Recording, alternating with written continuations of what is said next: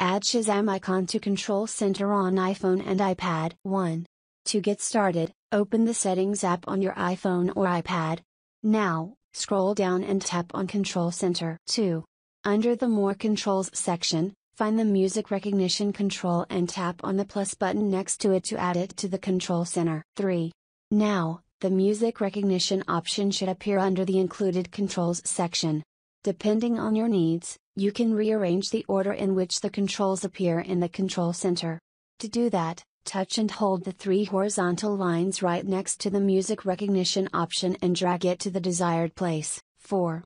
Now, swipe down from the top right on iPhones with Face ID or swipe up from the bottom on iPhones with Touch ID to open the Control Center. You will see the Shazam icon here, as pictured below,